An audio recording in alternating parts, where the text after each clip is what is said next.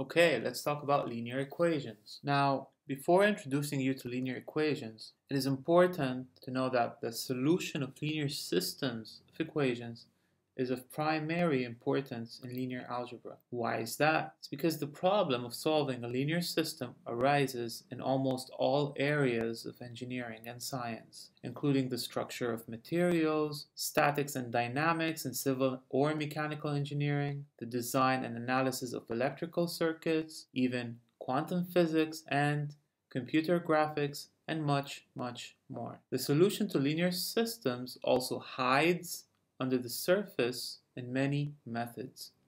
For example, a standard tool for data fitting is cubic splines. So if you're familiar with interpolation, extrapolation, so forth, cubic splines should be a familiar data fitting term. Now, the fit used for cubic splines is found by finding the solution to a system of linear equations. This is how so important and crucial linear equations are. Now, in the coming lectures, and in this one, we're going to talk about the basics of solving linear equations. That is, techniques such as Gaussian elimination, for example. Since most applications deal with systems that have the same number of equations as unknowns that are square systems, we will restrict our discussion to these systems. The approach we take is naive in that it will ignore the numerical problems involved with performing Gaussian elimination on a computer. We will ignore the numerical aspect of Gaussian elimination and focus more on the theoretical part. In future lectures, we will discuss errors occurring due to the fact that a digital computer performs arithmetic operations with a fixed number of digits. We will address this issue in future lectures. So without further ado, let's get started by introducing you to linear equations.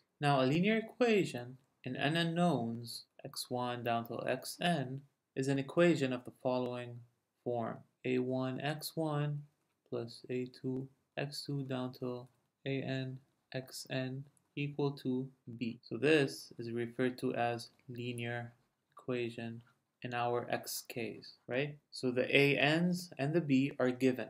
a1 down to an are coefficients that will form the coefficient matrix A, and the b will form the vector b. Okay? Now, this might look familiar to you. So let's say n is 2, so we get a1 x1 plus a2 x2 equal to b. An example on this would be, let's say, 2x1 plus 3x2 equal to, I don't know, 6. Or if you're just in an xy plane, you could say 2x plus 3y is 6, right? Now this linear equation will describe a line passing through the points 3, 0, and 0, 2, right? So linear equations in 2D are actually lines, right? In 3D, they're hyperplanes. In higher dimensions, they're n-dimensional hyperplanes, right? This is in 2D. In 3D, you can say a1x1 plus a2x2 plus a3x3 is b. An example would be, I don't know, 2x plus 3y plus 4z is 12, where x1 is x, x2 is y, x3 is z. And in 3D, you'll get this. This line or hyperplane in 3D should pass through point is 6 on the x-axis, this point is 4, and this point is 3, and hence this is my hyperplane, right? It's all this guy, all this. So linear equations are actually hyperplanes, okay? If you want to plot them geometrically, they are hyperplanes. Now, a system of linear equations is just concatenating linear equations on top of each other. That could be expressed as a11x1 down to a1nxn equal to b1, a21x1 down to a2nxn equal to b2, all the way down to an1x1 down to annxn equal to bn. This is a system of n linear equations, 1, 2 down to n unknowns, x1 down to xn, right? Now, We wish to determine if such a system has a solution, first of all, the existence of a solution. That is to find out if there exists a collection, x1 down to xn, that satisfy each and every one of those equations, or they satisfy each of the equations simultaneously. In that case, we say that the system, so if it has a solution, so if we could find a solution, we say that the system is consistent. Consistency, so we get consistency if there is a solution. Otherwise, we say that the system is inconsistent. Okay? Geometrically, solving a system of linear equations in 2 or 3 or even n unknowns is equivalent to determining whether or not a family of lines or hyperplanes in higher dimensions has a common point of intersection. So in 2D, if I'm solving a 2 by 2 system, that is a11 x1 plus a12 x2 is b1. Let's say this is line L1, and a21 x1 plus a22 x2 is b2. This is line L2. I'm in the x1 x2 plane, and I plot, just as I plotted over here, the line L1. Let's say L1 looks like this, L2 looks like, I don't know, that. Then the solution is simply this point.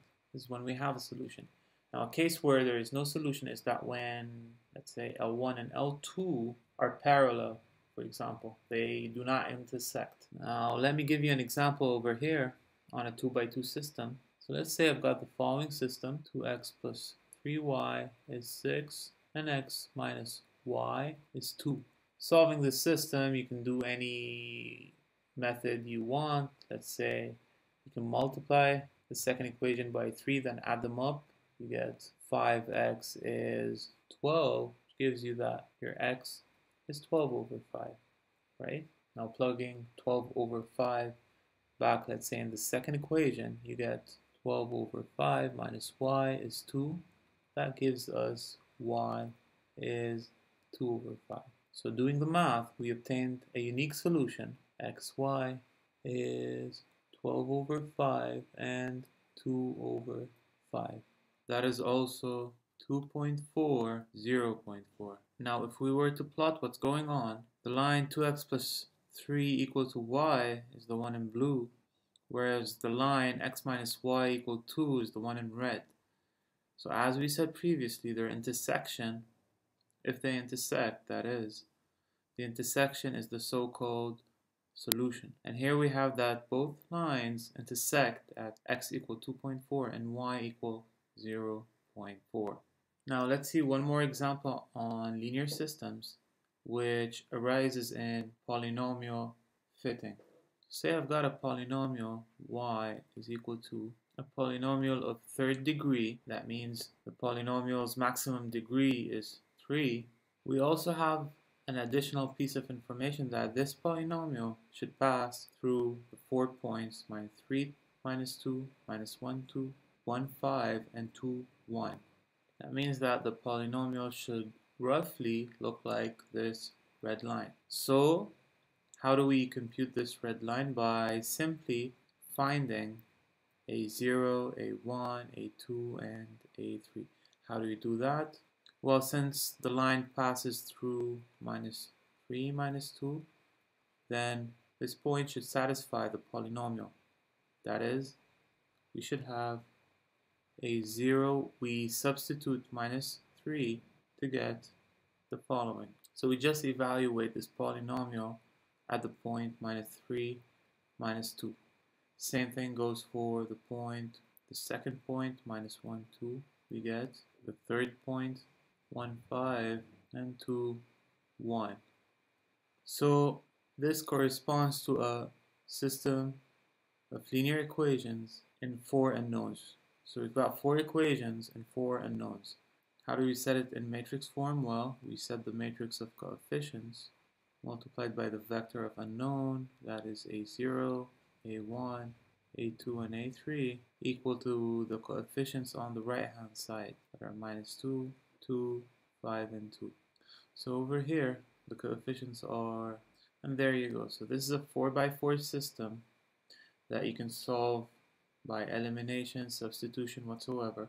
But just wait on till the next lecture where I'll introduce one way of solving linear systems. But for now, after doing any method you want, like elimination, substitution, the methods that you know from high school, you can actually show that you get A0 is 93 over 20, A1 is 221 over 20, A2 is minus 23 over 20, and A3 is minus 41 over 120. So plugging back in the polynomial, we get y is 93 over 20 plus 221 over 120x minus 23 over 20x squared minus 41 over 120x cubed. Now the plot kind of looks like this, and as you can see, indeed passes through the 4 points. This is a way to check that your work is correct. So as I said, in future lectures we're going to learn methods on how to solve higher order systems. One method is the Gaussian elimination, in which we eliminate unknowns from equations until we find one value. So using this value, we're able to determine other unknown values. So in this lecture, we introduced linear systems. So a system of n linear equations and n unknowns, x1 down to xn, is a family of linear equations, as you can see over here. To determine a solution, we also gave two examples on linear systems. So we gave a small 2x2 example, and we interpreted the solution as an intersection of two lines, right? As you can see in the figure, the first equation corresponds to the blue line, the second equation corresponds to the red line. The solution is thus the intersection.